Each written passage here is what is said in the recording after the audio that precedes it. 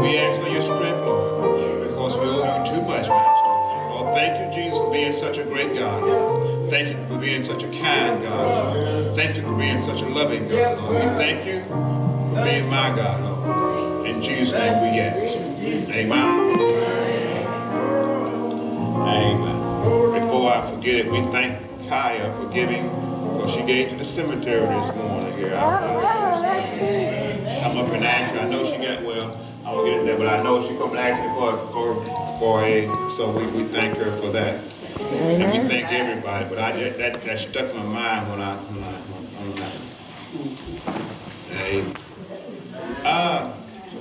we talked about last week what?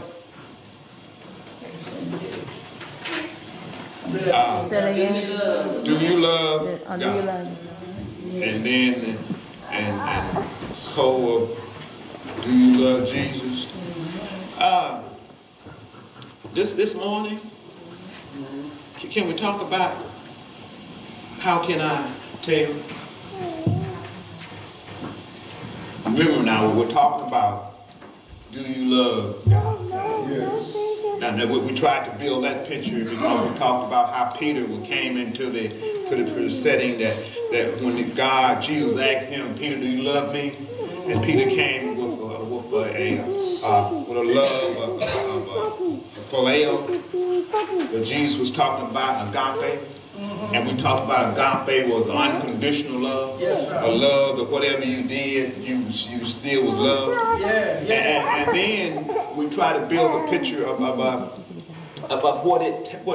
how we show we love God. Now this morning we're going to core on how can we tell? And how can we tell that you love God? Amen. It's in the Word. How can we tell, or maybe how can we tell that you love God? That's important. Jesus put it on. Jesus left it on record so we know how to tell whether you know. We know people said that we shouldn't be fruit inspectors. I'm not trying to get you to be a fruit inspector, but I'm just telling you what God said and what the Word tells us of how we tell. Yeah, amen. If you remember, Deuteronomy tells us that Deuteronomy 5 and 6 tells us to love God all our heart, mind, and soul. And then we got to Matthew 22 and 36. I think that's what we're going to start at this morning. Matthew 22 and 36. We're going to start there and see if we pick a few points out of that this morning. Matthew. Amen. Thank you. Amen. Now, because God is good all the time. God is good. And we should take our naps at home. Amen. Set up in church. Amen. Thank you, Brother Brown. Thank you. We're not going to take you but a few minutes. Twin, set up. Amen. We won't be there long. And then I still got one down back there. I can see the shirt, I just can't see the head. So come on, go with me. A little bit more. Almost. There we go. Now, Granddad, let me just kind of mellow just a little bit. Granddad, I spent all that time looking out to you all. Get you there, and then you're going to have you a good breakfast. I'm melting, I know I shouldn't. Have a good breakfast when you leave here. That's a blessing. Amen. There's a lot of young fellas out there who would love to have a granddad that took all the time that he takes them through. And some of your friends, I'm just melting, some of your friends would love to be in the situation you in that would take enough time. And Granddad is probably, I'm meddling again, but his thing is to try to make sure that you love God and keep you out of trouble. And I keep telling my friends that how I stay out of trouble is staying in the Word of God. Church, that's not only for them, but for how I stay out of trouble is staying in the Word of God. Because the Word of God tells me how to stay out of trouble. My question still goes, how do I tell that you love God? That's still my question. How do I tell it? And we was getting around Matthew 22 and 36. Amen. And listen now, Matthew 22 and 36. And we read that to 37. Then I'll try to get back on task here. 37. Okay, we owe him too much. Yeah. Matthew 22, beginning at 36. Let's read that. Help me get back situated. Master, Jesus said unto him, Thou shalt love the Lord thy God with all thy heart, and with all thy soul, and with all thy mind. I need 39. This is the first one. And the second is like to it. Thou shalt love thy neighbor as thyself. Amen. Amen. Amen. And then that one's going to go in how we tell you love God. Because the first we talked about last week. How do we love God all our heart, mind, and soul? And how that we need to keep God first. But he said the second one is likewise that you love your neighbor as yourself. Amen. I'm meddling again.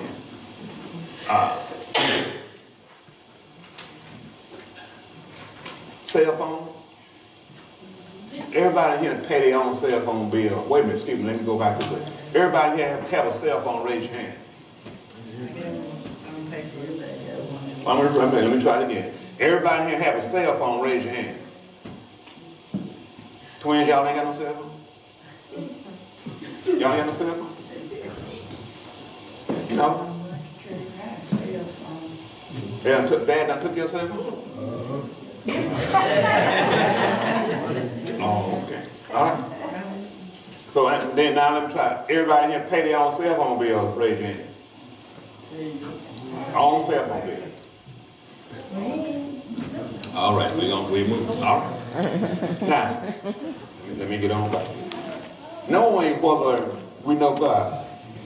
How do I tell? It said now, we done discuss how we love God, but then second says now, the second one is like it. Love your neighbor as yourself. And then what happens there now, I love to take me a nap when I get home. Some Sundays I feel like I can't take a nap. That's how I take care of it. For Saturday nights are usually rough for me. I didn't know that until Saturday nights are rough. I don't get a whole bunch of sleep on Saturday nights and after Wednesday, and I find out how close. Let me just share a few things with you out here. I'm finding out how close Wednesday night and Sunday morning is. Amen? Amen. But we do enjoy ourselves on Wednesday night, but I'm finding out how close. Amen. Because time I finish up with Wednesday night, it's time to get ready for Sunday morning. Right. And so y'all get looking at me strange if I don't be trying to give you information. Y'all look at me kind of funny when I get up here and I blow it. So and that means I got to stay in the Word to try to at least come out for y'all. And I try people to ask me, how did it go on Sunday morning? I'm just, I'm gonna get to my text point. Y'all excuse me. How did it go on Sunday morning? I said, well, the first thing I try to check everybody at the door, make sure they don't have anything in their hand and throw. I'm in good shape right now.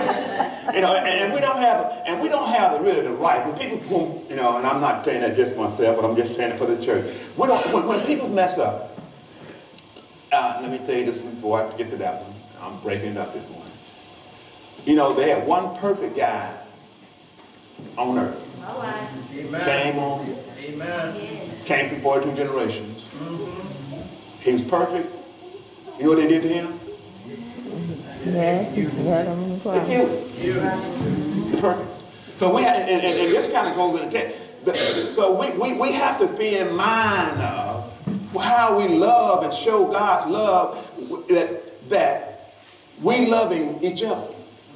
When we mess up, let me see. When I mess up, your job is to keep loving me when I mess up. Amen. When I get wrong, your job is to keep loving me when I mess up. Say that again. Y'all didn't hear that. Y'all look kind of strange. Well, let me go back this way then. When you mess up, go ahead. My job is to keep loving you when you mess up. Amen. Yeah, it did say now, love the second one is love your neighbor as yourself. It did say that, right? That's it. That's 39, right? Amen. You did, right? That's 39. It says love your neighbor. And the thing is, how we show love is how we love each other. Amen. Yeah, we show love by looking out. You know, when one mess up, instead of going and telling the whole neighborhood about it, you need to call them. Tell them, say, I know you, but could you listen to them? Could you change? You're doing wrong, and you really need to get back in fellowship with God. I'm going to stay in the Word. Y'all tell, I'm going to stay in the Word this morning because it's important. Because what will happen is, I don't spend my time trying to put you down. Because I'm in love with you. I love God. And because I love God, they said it, because I love God, I love you. That's how the world tells me, that's how the world knows that we love God, because I love you. Let me see. You don't believe me. I see that. Now let's listen to me. John, 1 John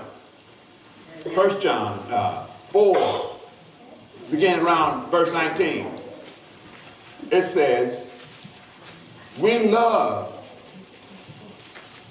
because he first loved us. Now, Jesus first loved us. God, this is why we love. Because, let me say this one in there, but don't you like people to, guess we'll put love in it. Like people you like? I'm going to try to work on that. My question was, don't you? I'm trying to put love in. Don't you like people? To like people you like? I ain't got the love part yet. Let me go back to the restaurant. So y'all looked at me. Maybe you don't care about folks. Let me see it. Don't you like folks? Don't you like people to like the restaurant? Let me get the food in there. If you like the restaurant, don't you like everybody you see to like the same restaurant? All right. Don't you tell everybody you see if you got a good place to eat? Don't you tell it? Amen. Y'all looking at me funny again here now. So now, ladies, if you find a good sale, don't you tell people that you found a good sale? Come on now. Let me go. We're gonna get over here in the mother's corner. Mother. When you go get out in Mississippi and you go shopping for skirts and you get good looking skirts, don't you tell people where you got your good looking skirt from? No, they don't do that. You don't tell them where you got it from? Nah. So you get a good deal, you don't got a good looking shirt, you don't tell people in Mississippi when you got your good looking skirt? All right then. Let me see. I'm gonna keep working then on this. Yeah.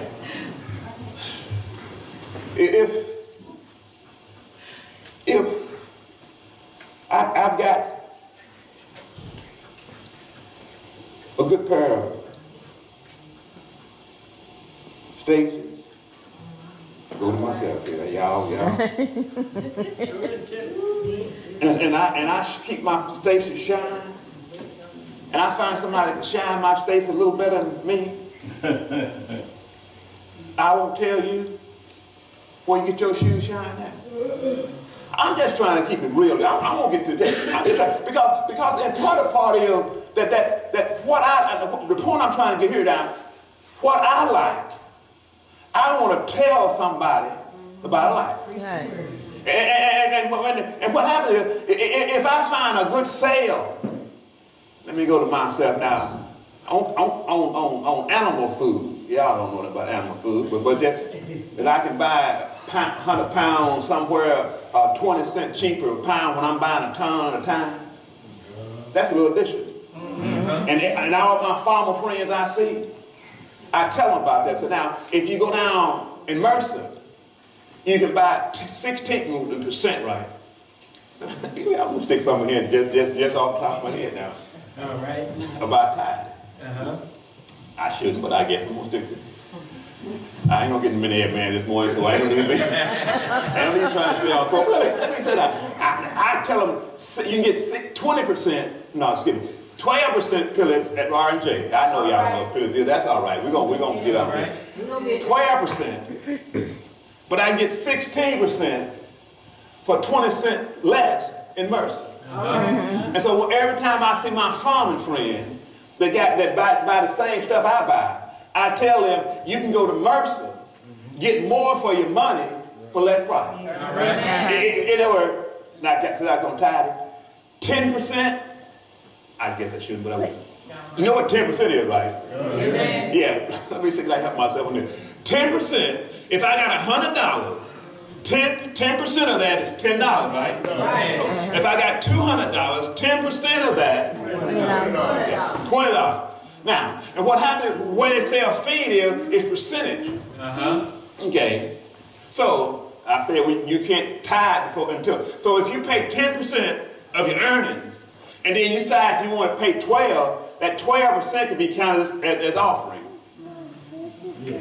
Oh yeah, it's gonna be a hard thing. All right. Well, okay. All right. Maybe that didn't work. Well, let me see. Oh, we got it. Okay. All right. You're good there. Thank you. Let me see what the word says here now. Because it said now, to get back to John, 1 John, it said, we love because he first loved us. And then it's in 20 it said now, whosoever claims to love God, yet y'all there on this? Y'all better look at this. Y'all there on that? 1 John, verse 20. So y'all be thinking I'm trying to trick y'all. 1 John, chapter 20. It says now, whosoever claims to love God, yet hate his brother or sister is a yeah. And what does lying mean? Not telling the truth. Not telling the truth. I just want to check it out now. He's not telling the truth. Now, and then it said, for whosoever does not love their brother and sister who they have seen cannot love God who they have not seen. Now let me go back to it. My question is, how do I tell whether you love God or not? I'm going to try to make a point. I got 15 minutes to make this point. But and it said now, if you look, it said now, if I claim I got to love my brother and sister. See, I never seen God. I felt in Jesus, but I never seen God. So what I have to do, I have to love you. So the way I love you, the world can see that I love God. All right. Now, let me see my head. Now, I can see you, right? All y'all look pretty out there, good, got nice hairdo, got nice scarves on, got, you know, I'm just milling all. Nice earrings on, nice sweaters. What we're going to get? I better leave it there. I better not get no more nice stuff. I might get a little too deep, but I won't leave it. You like Trump? Yeah. Don't start putting off that now. Hey, but what I'm trying to get to now, because it's what we see and how we treat each other is telling the world that we love God. Amen. And that's how I tell that you love God, because how you treat, no, let me go back to this, not you, but how I treat you. Mm-hmm. In other words, when I we all need some encouragement. Yeah, we need some encouragement. You know, every day we get up, we need some encouragement. We need some words to tell us to go on. Yeah, go on and do all you can do for the Lord. You don't know why? Well, I just said it already. Because you owe him too much. They were saying, right? Yeah. And that's what he said. And the way I do all I can do for God is by loving you. Yeah, I got to love you and treat you right. Amen. I don't have time to, because the world is looking. and want to know why all them church folk acting crazy down there when they say they love God. Because the word tells us here, if I love God, the first thing I got to do is love you. Yeah, I got to, the way I show, they can tell by the way I love you. They can tell by the way I go out of my way to do right by you. Amen. How can you tell? That's what it said now. And then it says 21, it goes on, it says now. And not only that, he said, I got all 20 again. He said now, and he has given us this suggestion. Y'all still in the book? It didn't say that. It said, I'm still in 1 John, around verse 20. It says now, and he has given us this suggestion that you think about doing people right. Y'all in the book? Is that right? Is that what it says? Let me go back again now and say 1 John 20, 21. It said now, and he has given us this suggestion, and if you feel like it, that you love, is that right? Y'all in the book?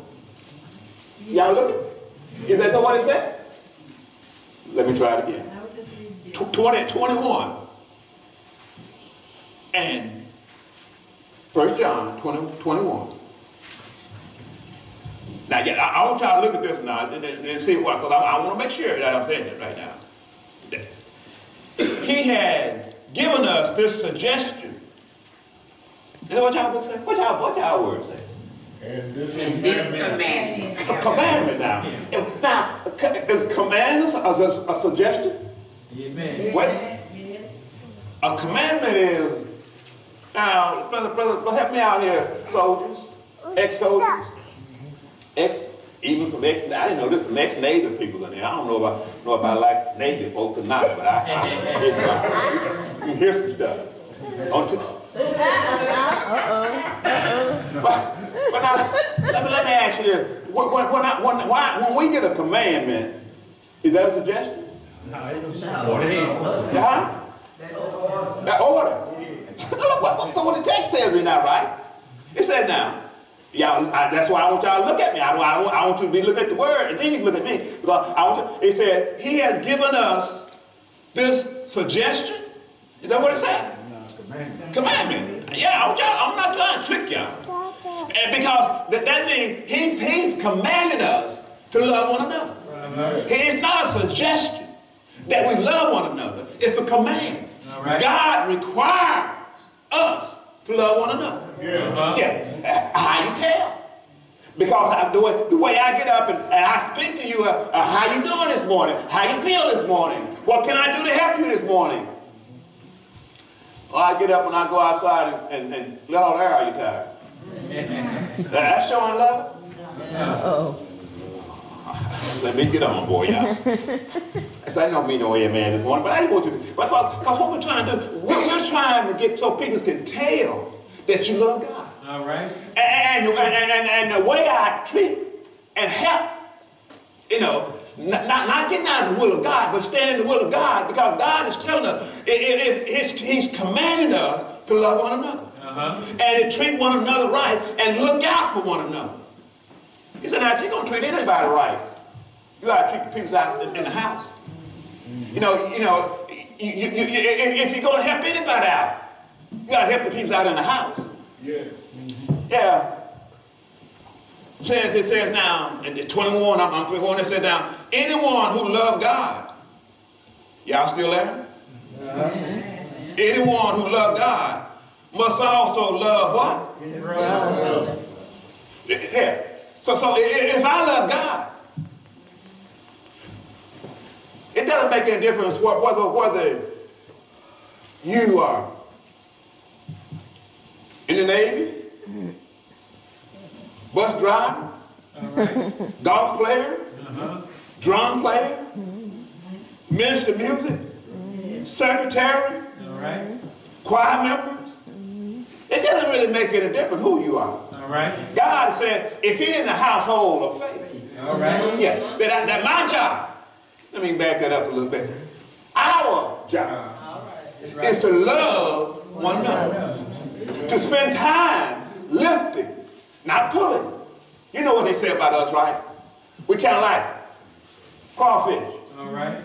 You know what crawfish do, right? In a bucket. And what they do, time one get to the top, get almost out of the bucket, one reach up and grab him and push him back down. Yes, sir. But you know what a child of God does? When you almost get to the top, instead of pulling you back down, they'll give you a little push. And you can come over. And then you know what the one that just got over? Yeah, he looks back in the bucket and find one he can grab up. All right. And pull him on over. Yeah, in other words, somebody that don't know Jesus. All right. Yeah, I want to tell them about Jesus. Amen. What he did for us. I want to tell them, I want people to see that I love God by the way I treat you. I want people to love God the way I tell people that Jesus Christ is Lord and he's able. Yeah. I owe him too much to leave him now. Right. Yeah, I don't know about you, but and probably not none of you, but somebody I know. They've been down in the mucky mire. Yeah, and some of us still down in the mucky mire. And what I want to do, instead of stepping on and try to push them a little further down, I want to reach down and tell them I love you, and so do God. I love you because God first loved you. Yeah, he first. Before I thought about loving God, love you. How do I tell that you love God? How do I know that you love God? Yeah, it's a personal question. Yeah, but that you love God, you got to show it. I said it the other Sunday. Love, you got to show love. You can't just talk love. You got to show love. Let me see now. Your employee tell you they love for you to come to work. And what do you tell them? Friday evening, show me. Show me you love me coming to work. Show me you love me being here. Yeah. Love is a show me thing. Yeah, show me. You give me my check if you love me coming to work. Yeah. Yeah, if you love me, you say you love me, right? Now you can tell me, and you ain't giving me no check. All right. You don't care much for me. Yeah, you don't care. Yeah, let me get on. Yeah, I got 5 minutes, but it's easy to say you love God when it does not cost you anything. Remember, David had land. He was going to fellowship to give to God, and wants land to be able to dedicate to God, and one man's going to give him the land. David said, no, I won't give God nothing that has cost me nothing. In other words, I won't let you, because if you give me the land, that if I give it to God, that means you gave it. He said, it's going to, and what we have to do, we have to keep in mind that being a child of God is going to cost us something. It's going to cost us some hurt, and we can't be scared that somebody's going to hurt us. Yeah, we have to feel love. But the real test, I'm getting on, but the real test for God is how we treat people right in front of us. Our family, our fellow believers. We cannot truly love God while neglecting to love those who he created. We're created in what? In his own image. Isn't God kind of, when we look at it, how God got a sense of humor? Because he said, now, I want you to love me first. And then I want you to love your neighbor. And then he come on and say, now, because one reason you don't love, because we're created in his image. Yeah. He said, now, you remember when it was in the Garden of Eden, and he said, let us make man? And he breathed in man, and he came and became a living soul. Yeah. This is not living. But because we're in his image, why we have to love one another. All right. My question is, son, how do we tell? I'm getting on. But if you look at 1 Corinthians 8, 1 Corinthians 8 and 3.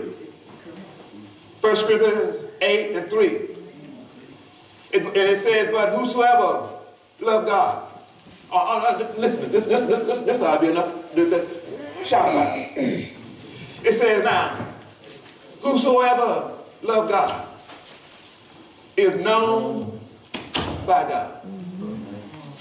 Did y'all see that? He said, if I know, if whosoever know God is known by God. In other words, because I love God, All right. He knows about me. He knows all my trouble. You know Romans says, revenge is mine. All right. I will repay, said the Lord. Remember, it said, no weapon formed against you shall prosper. Yeah, it said God knows me. You remember when Jesus was in the Garden of Gethsemane? Yeah. And he prayed 3 times and said, Lord, let this cup be moved from me, but not my will, but your will. In other words, God says, it tells us now, God knows me because I love him. Yeah, because I love him, because he knows my troubles. Yeah, and he knows my trials. Yeah, he knows when I'm downhearted. He knows when my heart is broken. But because he knows, because God is a God that's able to heal a broken heart. Amen. He's able to lift up a bowed down head. Yeah, I'm glad that my God knows me. Yeah, he knows me when I'm down. All right. He knows me when I'm up. How do they tell that you love God? How do people know that you love God? I got to love you first. All right. Because they can see the love in me for you no matter what's going on. All right. How do they tell whether you love God or not? All right. How are they going to know if you love God? Amen. I don't know where this was still, because I've been talking about power. We got power. All right. But the first thing we got to do is we got to have God. We can't have, we can't get God's power because it just said that, right? But if I love God, God knows. Amen. And to get his power, I'm quitting. But let me say this. For me to go up to Water World and get their gas to put in my car, I got to have some pennies, right? They're not going to let me pull up. Well, they will, but when I pull up there, somebody's going to be looking for me. Pull up, build up. Matter of fact, you can't do that now. You got to go pay for your gas. You got to think about this. Let me see. That's another point. I'm quitting. I got about that. Jesus paid for us to get the power. He paid. Now, when you go to Water World, and just in case you don't know that, my putter, maybe not your putter, I had to put gas in my putter to be able to chuckle up down the road. Amen. Yeah, and to be able to get power, I need gas in it.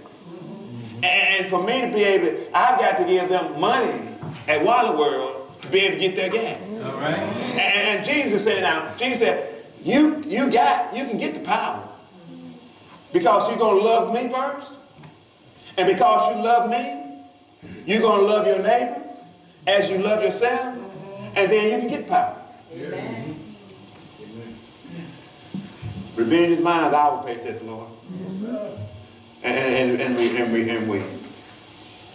we look at the Lord's Prayer. It says, when it tells us to, Lord, forgive my trespasses, as I do what? And then the word tells us, if I don't forgive them, what are you going to do? He won't forgive them. My question is still, how do I tell? It's a show me thing. Show me. Amen. The great theologian Beyonce. Put a ring on it. I quit. I